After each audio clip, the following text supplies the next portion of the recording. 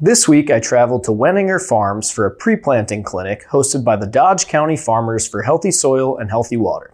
The event was filled with lots of great discussions and presentations. Here's cover crop specialist Brendon Blank answering the age-old question of which one's better, winter wheat or cereal rye. Cereal rye, it roots more aggressively. Deeper roots, just more vigorous. It's just a bulletproof plant. You can plant it later. It's just the most forgiving thing out there. There is also some, most of the cereal rye they are working with is VNS rye. It hasn't been really changed from a genetic standpoint nearly to the level that a lot of our wheat has.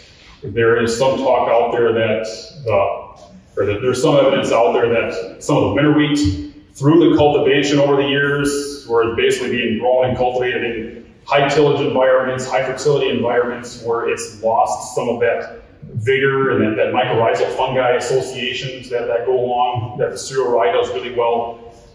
So that's kind of bred some of that out of it and basically bred it to be more built towards the system where it's got all the fertilizer and stuff at once. Whereas the rye, that hasn't happened, and it's basically rye is, for the most part, it's growing in more rugged conditions. It's not pampered as much, and it does better there. And we want something as a cover crop. We want something that's going to just work really, really hard. And the rye has proven itself to do that.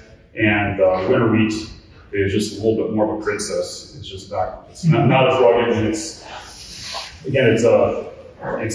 designed to be a commodity crop and designed for above ground material, whereas the rye is just kind of old, and it's like that whole 40-20 John Deere. Just how it works. It's old and reliable, and we haven't messed it up.